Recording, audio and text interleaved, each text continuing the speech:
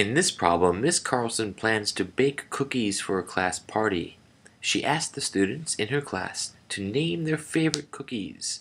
The students' choices are shown in the table below.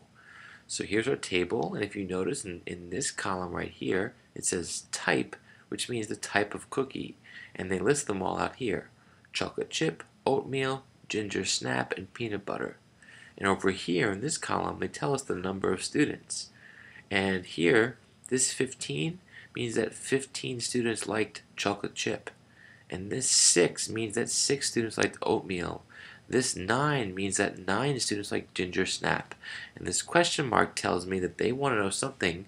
They want to know from us, what's the number of students who ate peanut butter cookies? Well, we need a little bit more information because our goal here, this is called a frequency table. You might see that name, frequency table, and that's because it's a table or a graph that shows you the frequency. Frequency is how often something's happening, and that's what these numbers are here. They just tell us how often our students are choosing that type of cookie. So part of what this question is asking, and I cut it off here, but it's asking you to create a pictograph. And a pictograph is just a picture of a frequency table. It's almost identical. So we can extend this table to turn it into a pictograph, right? So here, I'll extend these lines. Sorry, the lines aren't very neat. And again, this is just a number of students that like a certain type of cookie. But instead of writing numbers, we're going to draw pictures. It's a picture graph or a pictograph. So how do we do that? Well, in this problem, like any other problem with a pictograph, you either create or you're given a key. And the key here was given to us. We're told that if you see an X, that means 3 cookies. So instead of writing a number, we draw a certain amount of X's. So in this first one for chocolate chip, there were 15 students that chose that. So we're going to count in X's, 1 for 3, 2 for 6 students, 3 for 9, 4 for 12, and 5 for 15 students. And as a shortcut, you could have divided.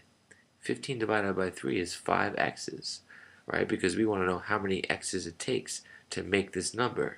So the answer is 5 X's, right? Because each X covers 3 students.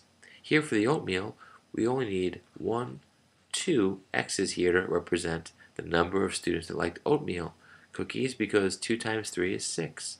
For ginger snap, we only need 3 X's. And then what they gave us in this problem is 1, 2, 3, 4 X's, and they ask us, well then, how many students had peanut butter? Well, you need a key, and we have one, right?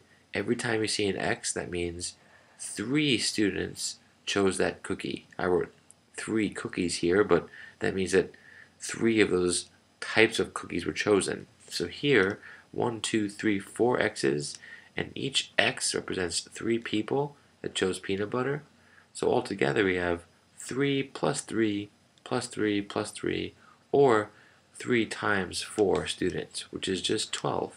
So you could say here that 12 students chose peanut butter, and that's only because they gave us the X's here, and we used those to figure out the number of students once we had our key, which is kind of like our map to whatever symbols we're drawing in the pictograph. Alright, thanks.